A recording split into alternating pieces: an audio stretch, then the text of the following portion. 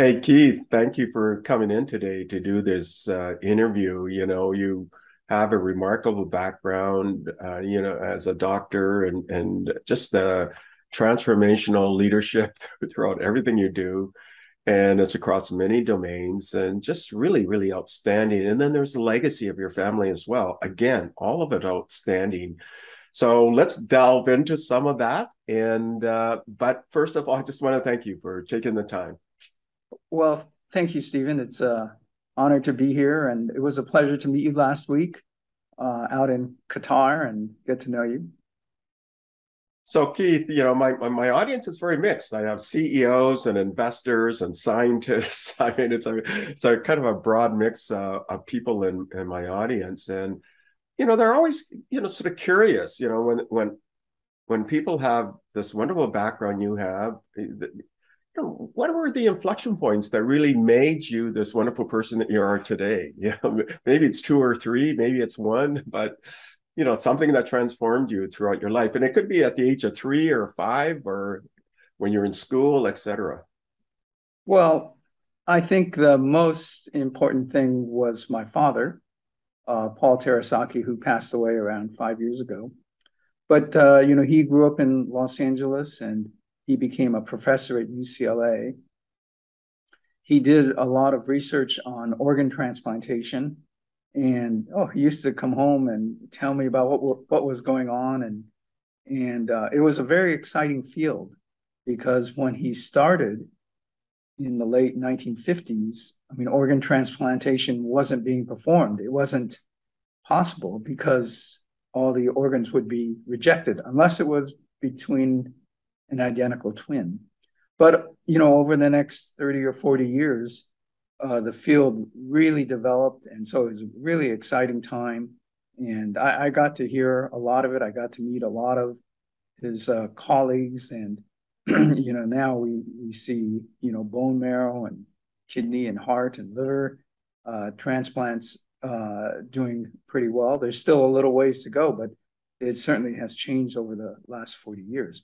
So I got a lot of experience to medical research as I was growing up, and I did become a physician. I'm a radiologist.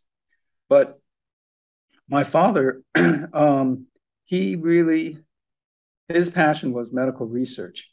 And so during his career, he started donating his money. He donated money to UCLA for their medical research. And then he also started a research institute. And so this is a private nonprofit research institute in Los Angeles. And so he started it. And at first he was doing transplantation research, but now we do research there that we've branched away from transplant. And now we have about 50 researchers there, and I'm on the board there. And it's very exciting, some of the things that we're trying to do there, I think. Yeah, and the Research Institute is the Terasaki Institute for Biomedical Innovation, and sometimes there's a sort of acronym TIBI, TI for Terasaki Institute, and Biomedical Innovation BI, so TIBI is sort of, and so when we refer to TIBI, that's the Terasaki Institute of Biomedical Innovation, and really a world leader in many respects of all the work that's being done there. And then you indicated that you're on the board, but you actually chair the board, and you chair the Terasaki Foundation, which provides funding for the Terasaki Institute. So it's just a marvelous institute doing just such fine work, and you carry on that legacy. But you're also a noted radiologist as well, and you do some and continue to do some great work. And when you reflect on radiology, do you see that evolving as much as in like in the biomedical innovation side on the Terasaki Institute, and things like embracing technology and tech transformation, or you still feel that maybe they're in the middle and not quite there yet? Um, yeah, the radiology, well, it's actually been a great career for me, really interesting. And like I mentioned with transplantation, radiology has really grown, since I've been in there. So like when I had my residency training, well, we really weren't doing MRI studies. And, so MRI has come up in these high-speed CAT scans and everything. And so a lot of very interesting new imaging has come up and has made radiology a great field for me to be in.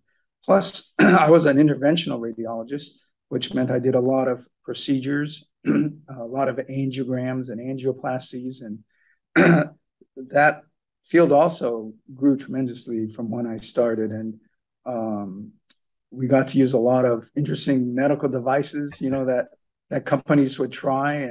And so I got really good exposure to that. Lately, I've mostly been reading CAT scans and MRIs, and unfortunately, most of the patients are cancer patients. They get diagnosed with cancer, we do a scan, and then they go on some sort of chemotherapy or something, and then we do a scan in several more months to see how they're doing, and then we do follow-ups. And so, yeah, most cancer patients get lots of scans throughout their life, and we as radiologists, see all of those and compare it with the ones before. And so we know what cancer patients go through, and that's made me, interested in trying to come up with better solutions for cancer in particular.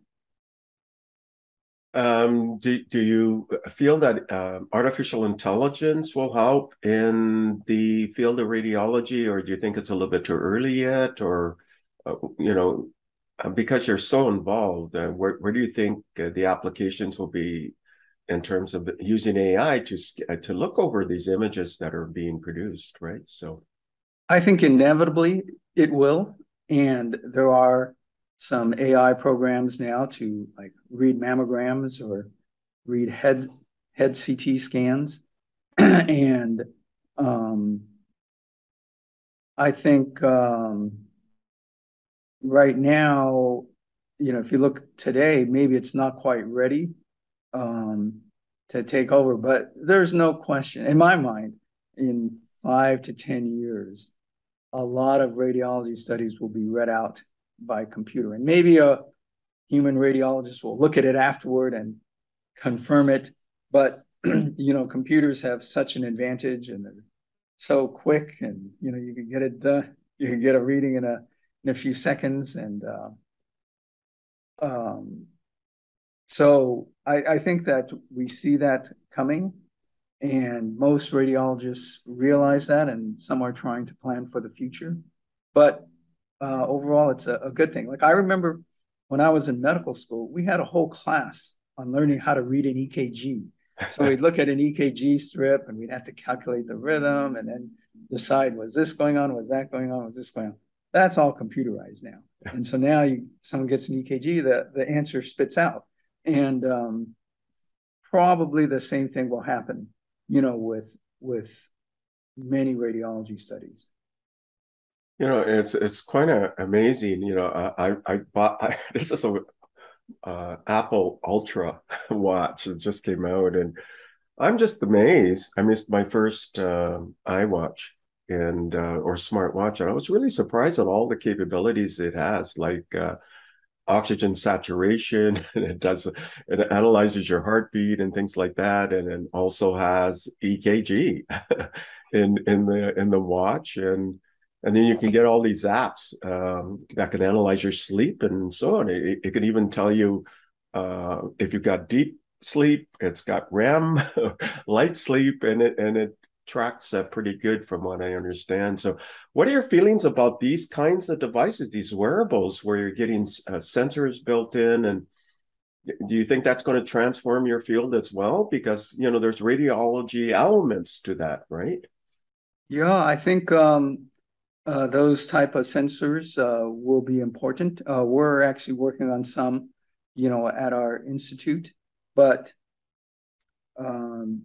there's talk that you could pick up things from the sweat, and like you could monitor your drug levels if you're on a special drug that you need to have a certain level of, and oh, say you missed a dose or something. Well, it could help you try to decide what to do. I have an iWatch also. I'll just tell you, the other day I think I was playing tennis, and suddenly it went off and said, "Did you take a fall? Should we call 911?" And I was fine, and I couldn't reset it for a little while, and so it sent me another message. But that shows that it's not perfected yet, and you may need some human um, oversight. I mean, at least for a while. But yeah, there's no question. You know, I'll just tell you, like we're working on if you can believe it. I mean, I could find it hard to believe. We're working on contact lenses that could, analyze the tears, and then, if you can believe it, send it electronically, to your phone, or it could maybe measure pressure for glaucoma or something like that. And so, yeah, I think within 5 or 10 years, these type of products will be coming out. And yeah, it's a sign of technology. I mean, you look at where we were 20 years ago, compared to where we're going to, we're going to probably make that same leap in five years or something like that. Yeah, I mean, I know when the watch first came out, I kind of ignored it. But then I just got one and I go, wow, it's quite remarkable what it can do, right? And Yeah. It's like computers, though. The problem is they could do so much, and you're only using like 5% of its capabilities. And I mean, that's the way I feel about a lot of things. I try to learn. Like I have a Tesla, and I try to do some of the functions, but I can't do all the functions that it offers. And same thing with the iWatch, the iPhone, my laptop, everything. Um, yeah, well, at least for me, it seems like I'm just using a small fraction of its capabilities, but still, it's much more than was available 5 years ago. yeah, for sure. And then, the I-14 Pro Max, I got one on order. It's coming in a few days, and it's got an A16 bionic chip, and that has what, 16 trillion or 16 billion transistors, I think, something like that. And it can do 17 trillion operations per second. I mean, that's like a supercomputer, and it's just amazing, right? Yeah, and if you want to stay up on things, it's sort of crazy, but you got to buy something new every 2 years, it seems like. Yeah, exactly. If you don't have the latest iPhone, well, my kids have something better than I do, and they say, "Oh, I'm using old stuff." So yeah, technology is moving at an incredible pace. We talked about your prior work. We talked about your father, who did amazing work, and in fact, he's really responsible for this idea of tissue matching, right? And what groundbreaking, and allowed organ transplantation to occur globally because of this matching. And it's really precision and personalized medicine, right? Because you can get somebody you don't even know and you match to you, and that's really personalized and it's precision, and then therefore you can get this transplantation occurring. And your father was a big pioneer in that area, and of course the legacy continues with you with the Terasaki Institute. And so let's talk about the Terasaki Institute. A few years ago you hired a new CEO. So tell me what inspired to hire Ali, and what changes do you think that, or what other opportunities do you think that opened by bringing in Ali into being your new CEO of the Terasaki Research Institute? Yes, we hired Ali Kadam Husseini, and he trained at MIT, and he worked at Harvard for a while, and he was at UCLA for a bit. And we became interested in him because I think he had this sort of unique view of trying to innovate and translate his discoveries into products. So that was that is his key mission and drive. He, like a lot of people, trained at academic centers, and I think very highly of academic centers, and I'm very closely related with UCLA. But most of the researchers there, well, they've a lot of them focus on basic science, and they have to teach, and certainly they have to publish. And we wanted this institute, and Ali was a driving force in this, to try to do research that will lead to, relatively quickly lead to products and lead to things that will significantly impact society and the health and well-being of people. So at the Institute, we do projects that we think will lead to significant products. And, if it doesn't seem to be going that way, well, we would drop it. And, we're not as not as focused on publishing. We do have students rotating through us, but, we're not as focused as the university in educating. So, we have a number of products that we hope come out of our institute that we could spin out. And to me, it's really exciting that we're able to do that.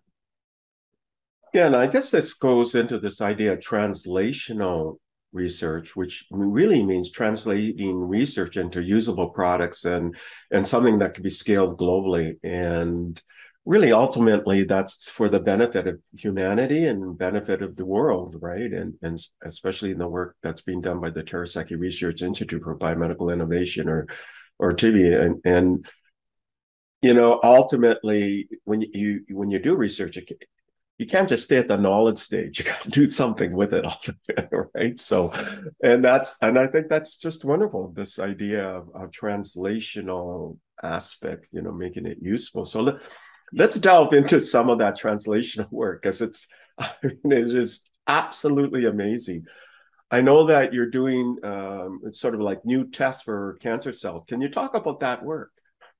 Yeah. So, I think if you look at cancer treatment right now, there are certainly some cancers which are very difficult to treat once it becomes metastatic. And, at that point, they usually try some sort of chemotherapy or maybe even immunotherapy. But for each patient, it's a difficult decision for the clinician to decide which chemotherapy agent to try. But, they try the first agent, and the patient, gets very hopeful and tries it. And usually they try it for 3 or 4 months, and then they get a CAT scan or something and compare it to what it was before. And, in some cases, the patient's very lucky that the tumor has responded. But in the difficult cancers, the tumor hasn't responded or continues to grow. And then at that point, the clinicians meet again and then decide to try the second line treatment, and they try that. And if that doesn't work, they go on to a third line. And during this whole time, the patient, unfortunately, is getting worse or could get a complication from one of the chemotherapy agents. So, we look at that as sort of an opportunity to improve. And so one of our scientists, Dr. Shilling Shen, he's developed a test that other people have tried to do something very similar, but he takes a biopsy from these tumor cells, the initial biopsy, and they put it through this little machine, and it sort of grinds it up and makes it into little, what are called microspheres.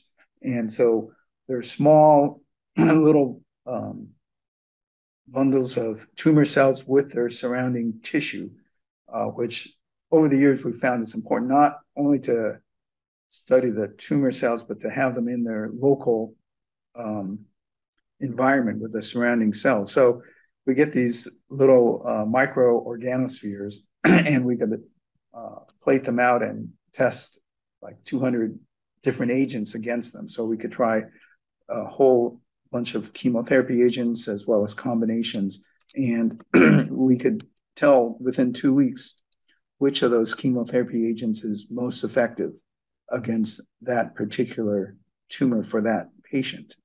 And so we hope that this test will be able to guide the clinician and say, oh, no, you should use this other one as the first choice. And they've tried this test on metastatic colon cancer, which is sometimes difficult to treat. And so this test was tried at MD Anderson, and the initial results are good. And so now this test is being tried on other different types of tumors at about a dozen cancer centers across the world, actually. And, we hope to see if this test works. And so we'll probably know within a year. Now, there have been prior attempts to form these, and people have made organospheres. Now, ours are microorganospheres, but people have tried other ways to see if they could predict which chemotherapy will work. And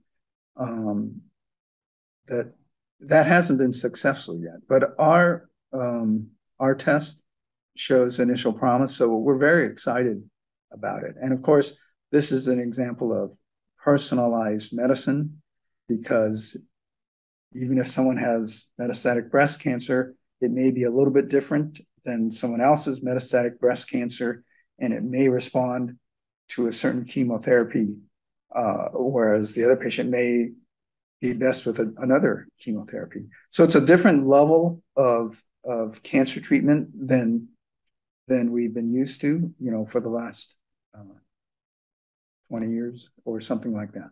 So we're very hopeful that will work. I mean, the work sounds really amazing. The fact that you can take a biopsy, you can create these little droplets, which really precisely represents the patient, because you're taking it from the patient, and it's not just the tumor, but also any other mutations that could be present in that tumor. So it's a heterogeneous sample of that tumor, and the surrounding cells, the immune cells, and so on, so that it really is a true representation of that person. So that's very personalized, and it's very precise.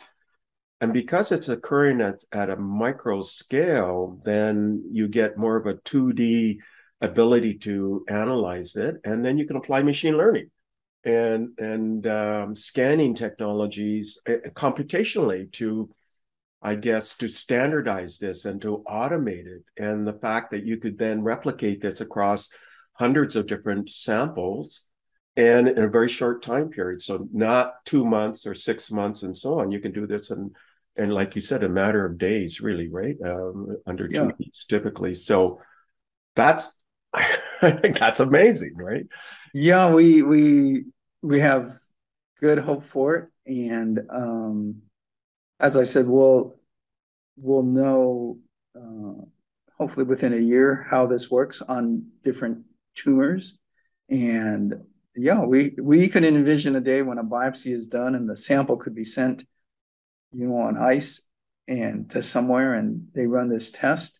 And again, the hope is that we could get an answer out within 2 weeks, and the patient will be able to start on that. But a lot of work still needs to be done, because we have to prove that the test really works and it's better than the oncologist choosing what they think is best. And so there needs to be sort of controlled studies to show that the test is better than what the oncologist thinks is best. So that's why it's going to take a little while. Yeah, but the promise, I think, it's just so it'll transform therapeutics, diagnostics, and even drug discovery, right? Because yeah.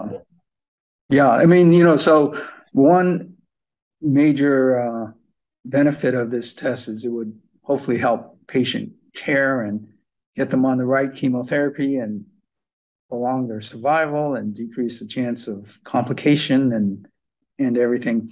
The other benefit is in drug development, as you said, because right now when a company has a drug that they think may work on cancer, well, they do animal studies, and then eventually they do a human trial, which costs so much money. and takes so many years to do a human trial.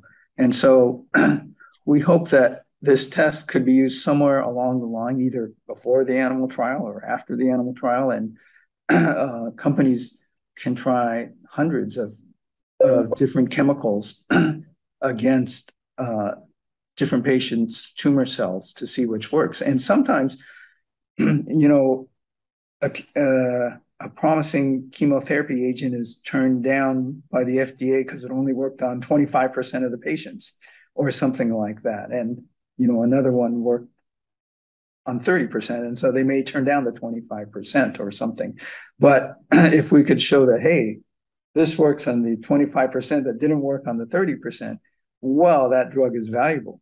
And so we think it could help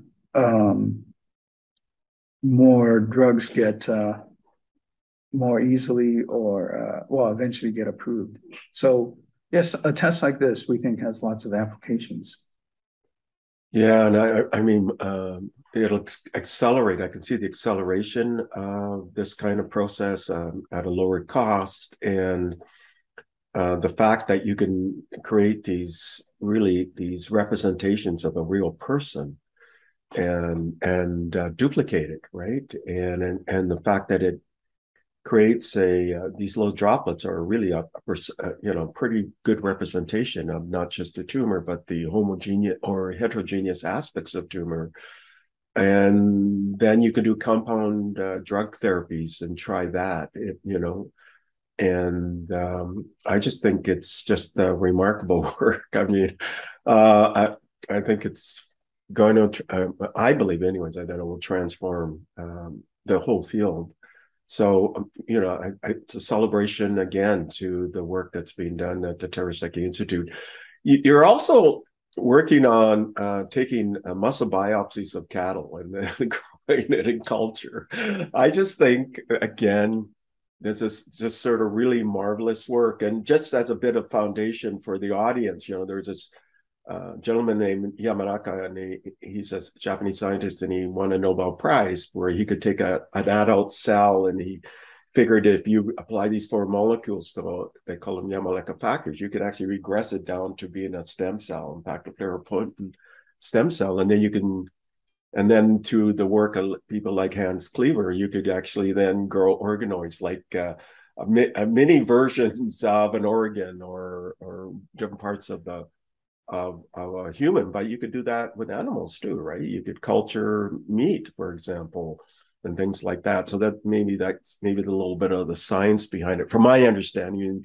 And correct me if I'm wrong, but tell me about this muscle biopsy of cattle. And yeah, it was sort of an interesting idea, but it started, with some of the experience of some of our scientists with cell culture, which has been around for a long time, growing cells in culture.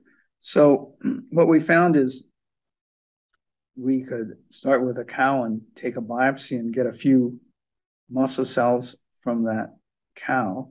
And if we add the right nutrients to it, we could get those cells to divide. And we could get those muscle cells to divide quickly and on a big scale. So I think now we could start with a biopsy, and we have this 200-liter container that we could add the cells to, and we add different nutrients, and we could get the cells to divide and end up with 200 liters of ground beef. And it's essentially pure myocytes, pure muscle cells. And so we've been, one, we're trying to scale it up, and 2, we're trying to improve on this a little bit. I could tell you I had a taste of this, and it comes out white because there's no blood in it, and it looks funny, and it tastes very bland, but it's probably very high in protein and things like that. And I feel I could just add some mustard and onions and have it as a hamburger. But we're trying to improve on it. And the reason why we think this is a worthwhile project is twofold. One, if we could ever get this to grow in large volume and people to buy it um, and eat it rather than a hamburger, well, we think it's more healthy. It doesn't have all the fat and grease, that a hamburger has. And so we could sort of control the nutrient. We have a much better nutrient profile compared to a regular hamburger. The other main advantage is, of course, to the environment. We don't, if a lot of this was eaten rather than using cows, we would save a lot on farmland and rainwater usage and pesticides and methane production, and we wouldn't have to slaughter as many cows. And if you look at the demand for meat, people say it's growing across the world, and that developing countries want more meat. And so we think if we could make more meat, that will help. There's lots of countries where the rainforests are being taken down so that they could have more agriculture land for more cattle. And so, well, if we could reverse that trend, and if we could make a product that tastes like meat, but is healthy and doesn't hurt the environment, well, we think that's a great thing. And you'd be like eating a guilt-free hamburger. Every time I eat a hamburger, I think, oh, I shouldn't get a double hamburger because that's probably bad for me, or, it's bad for the environment. But yeah, if we could grow this meat in large amounts, we think that could really change the world. And so we're trying to scale it up now. We are buying a new, we're renting a new property so we could get a giant vat, and we're going to see how that works out. Now, of course, there are some challenges, like it has to be affordable. It can't cost more than a regular hamburger. And so people have been working on cultured meat for quite a while. And the difficulty has been the price of it. I think the first hamburger cost like $10,000 to make. But yeah, so we're trying to make it at a good price. Now, of course, cultured meat, not really available yet, but again, that's where we're hoping to go. The other way is the meat substitutes, the plant type meats, and I'm in favor of those. I eat those whenever I can. The Impossible Burger and the Beyond Burger, but I think that if we came out with something that really looked and tasted, and it is meat, we think that has an advantage. So that's one of our projects that we're working on. Yeah, and I guess because you're growing these cell cultures of meat, muscle tissue, then you can, or muscle cells, you can add your own nutrients and your own other kinds of fats. And I stand corrected. This has nothing to do with Yamanaka or Hans Cleaver's work, right? This is something. Not really, but it's related to getting cells to grow. Right. And yeah, but I guess as I understand, it's not that hard to get the cells to grow if you feed them the right things. But yes, in the future, we're finding that, if you just eat a bunch of myocytes, muscle cells, well, it's pretty bland. And as I said, I could eat it, but so we're thinking of adding back little bits of fat, and maybe the beneficial fat or something, and to make it a little more tasty. And so we're actually thinking of, not enough research is done on nutrition, but if we can get some answers, maybe there's a type of meat that would be best for pregnant women. Maybe there's meat that is better for diabetics, or better for people who are elderly, or people who have cancer, or young people growing up.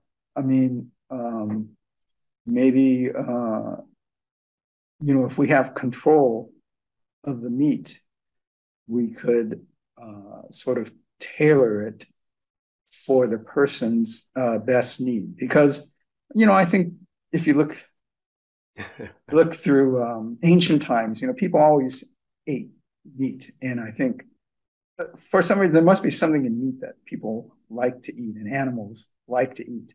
And so if we could preserve that, but yet make it healthy, I think that's what we're striving for.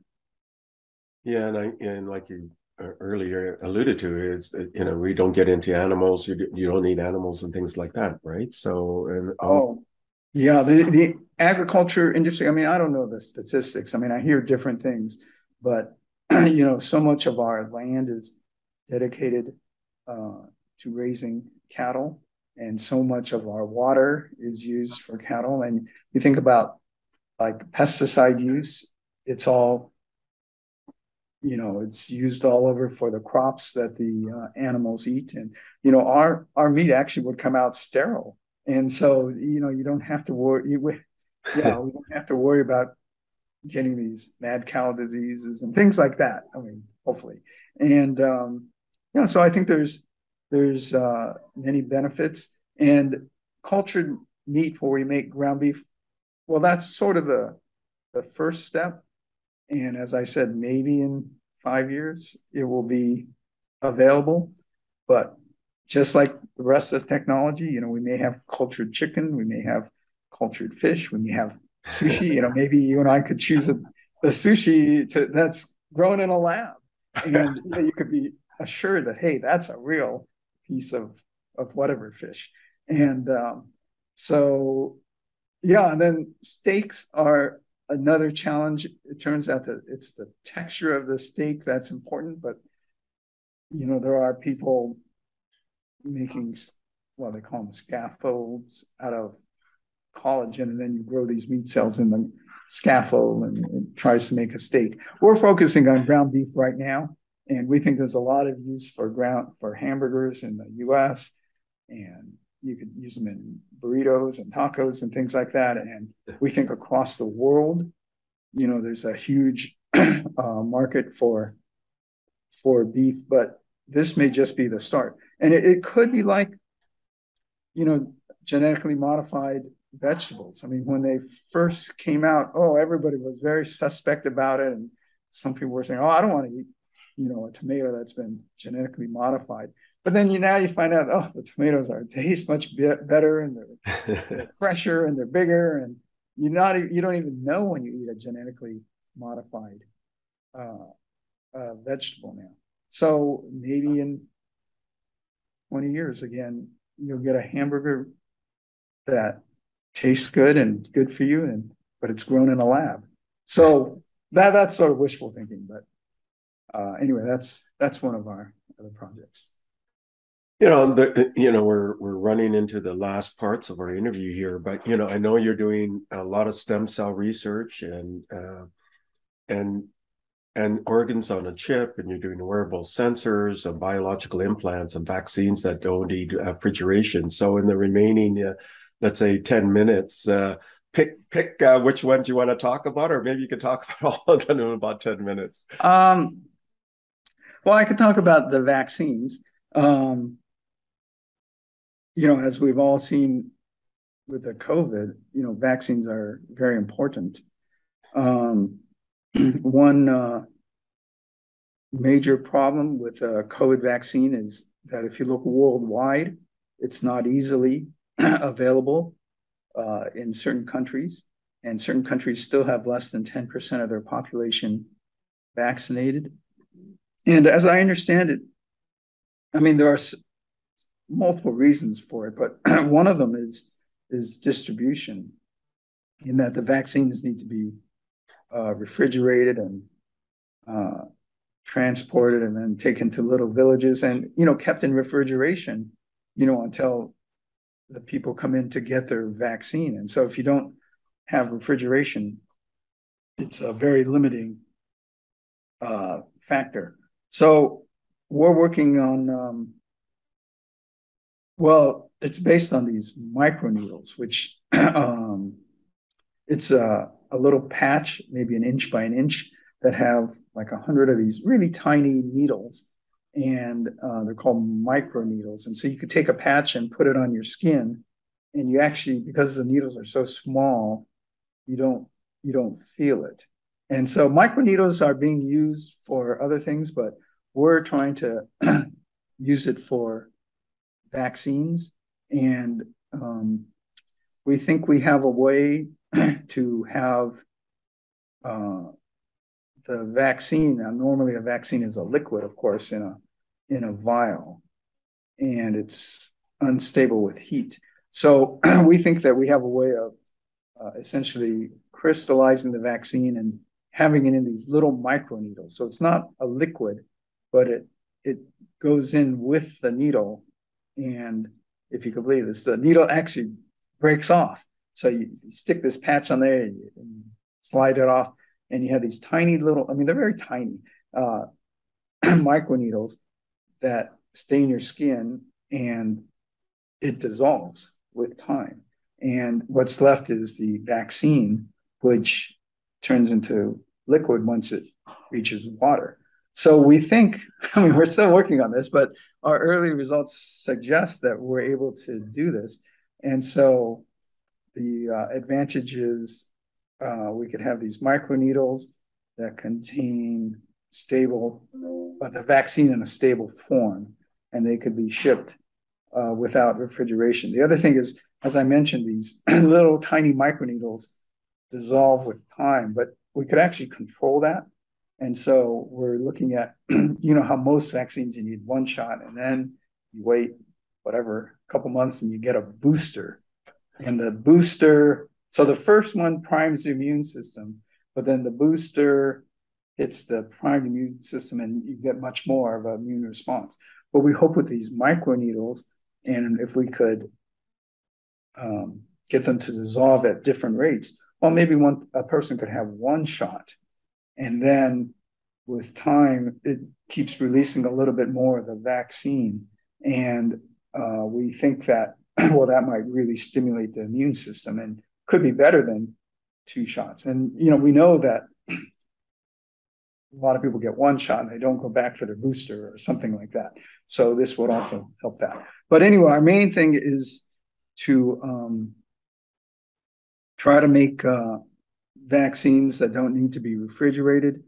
It wouldn't be just the COVID vaccine, but, you know, almost any vaccine. And the other thing is these microneedle patches, I mean, you don't necessarily need a nurse to put them on. And in fact, you could put it on yourself.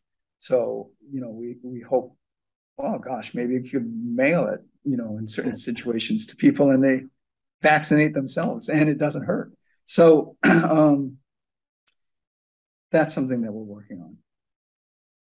I mean, that's really fascinating. You know, you have these microneedles that you don't feel. And so, and then I guess you can use a variation of that to look at interstitial fluid and look for biomarkers to indicate some kind of condition ahead of time, right? Or to do monitoring.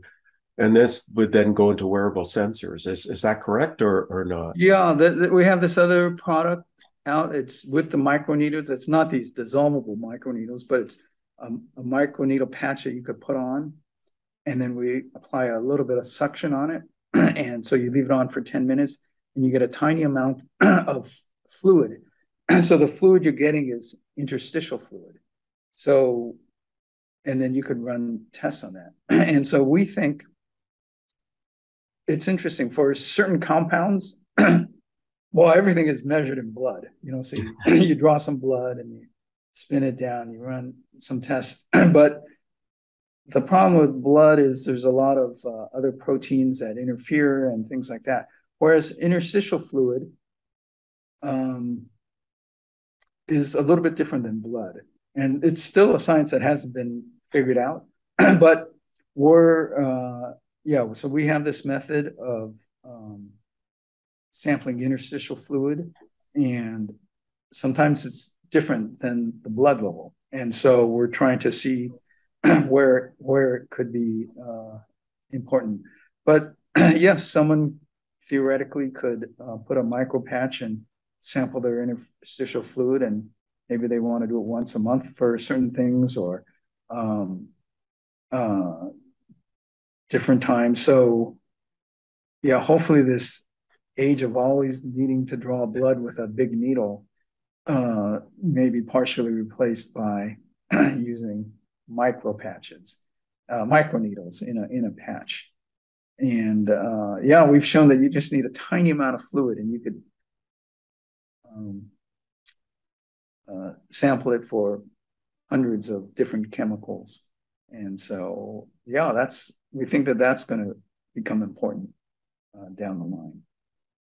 We have time for maybe one more, and then you can choose, and this would be like your stem cell research or organs on a chip or biological implants. Well, if I could, maybe I could switch and talk about a little bit about our family foundation. Okay. And, we've talked about our family foundation supporting medical research, and that's certainly the most important thing we do. But one thing that our family has started doing is trying to support other causes that are important in our city. And so, like, Los Angeles, I don't know about other cities, but, probably our most challenging problem is the homeless. And so we've been supporting homeless medical care for over 20 years. And I'm chair of the board of a clinic, the major healthcare clinic in Skid Row in Los Angeles. And I could tell you we have lots of challenges there. The number of homeless is increasing. There's a lot of mental health problems and drug abuse problems. And one of the things that we're really focused on in the clinic over the last 20 years is infectious disease. And so you think about things like HIV and hepatitis and sexually transmitted disease, tuberculosis, and COVID. I mean, the incidence of all of those infections is much higher in Skid Row amongst the homeless compared to the rest of the city. And it's very important, I think, that we try to keep those infectious disease under control. I mean, so like COVID was the latest challenge, of course. And, if you let homeless people get COVID and if you don't take care of them and they pass to every homeless patient, soon it'll affect all the workers down in Skid Row, the people are trying to help them out and feed them. And I mean, it would really be a problem. So we spend a lot of time trying to protect the homeless from COVID. And if a homeless person did get COVID, we figured out a way to isolate them. And so that's been a major challenge. But all of those diseases I mentioned, like tuberculosis and hepatitis and HIV, they are higher in the homeless. But I could tell you, if you don't have it under control, it's a threat to the rest of the population. So our family has been supporting work like that for the homeless. We try to look at what we think are major problems. And so homeless is one. Another one we feel is climate change. And so we support research, looking at climate change and the environment. I try to do my little part. We have a solar roof and things, but, we support the research at UCLA. And then the last thing that we feel is important is if you look at, we do most of our work here in Los Angeles, but there's a tremendous disparity between the affluent and the indigent, the low-income populations. And I think one of the keys is early education. And so kids who get to go to a good preschool, accredited preschool, and maybe learn how to read before they start kindergarten are at such an advantage over a child who doesn't go to preschool and then starts kindergarten as their first school. And, they don't know how to read, they don't know any math, they don't know how to behave in a classroom situation. And so they're constantly behind, their other peers across the city or when they get together.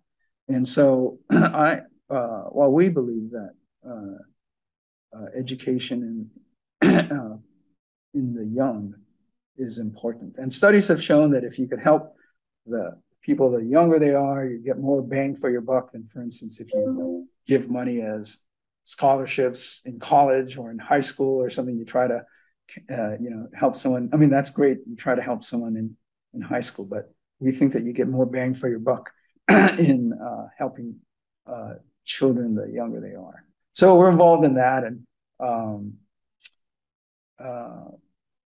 that's what our foundation does.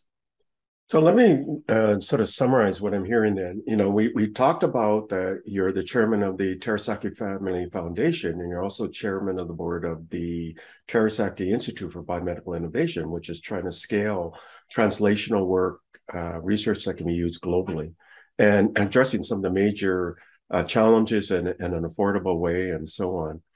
You're also chairman of the board of directors of the Wesley Health Clinics, and this is the work on the Skid Row in the downtown areas of Los Angeles. You're also involved in supporting climate research with UCLA, and also early education and encompassing diversity, equity, inclusion, because you feel that the earlier you get, the better it is in terms of life outcomes. And I guess you get into epigenetic effects as well, right? Addressing generational challenges. You're also on the board of the Colburn School of Music, the Metropolitan YMCA, and UCLA Life Sciences. Did I miss anything, or did I get anything wrong? No, those are them. And it keeps me busy, but I'm a little bit careful about what I sign up to do. And a lot of those things, I'm certainly not involved in any of the day-to-day work in most of them. So I feel like I could handle them, but it keeps me busy. I still work as a radiologist part-time, but the rest of the time I'm involved in these different endeavors, and it's fun for me. I think we hope to accomplish something with medical care, and at the same time, help general society. So pretty busy at times. Keith, we have about another minute left. Do you have any final recommendations that you want to give to the audience? No, I would just say that, these seem like challenging times, but, I'm trying to stay positive and do what I can, and not get involved in little disputes and things like that. And as I said, try to be positive and move forward. And that's about all I could really say. Well, Keith, again, just the work is outstanding. It's remarkable, definitely for the benefit of humanity and Earth ecosystems in such a positive way across so many dimensions, across so many domains. I'm just awestruck. It's amazing and it's outstanding. So thank you again, Keith, for coming in and sharing your insights with our audience. Well, thank you, Stephen. It's been a pleasure, and it's been great to get to know you. Thank you for listening to the Brand Called You videocast and podcast, a platform that brings you knowledge, experience, and wisdom of hundreds of successful individuals from around the world. Do visit our website www.tbcy.in to watch and listen to the stories of many more individuals. You can also follow us on YouTube, Facebook, Instagram, and Twitter. Just search for the Brand Called You.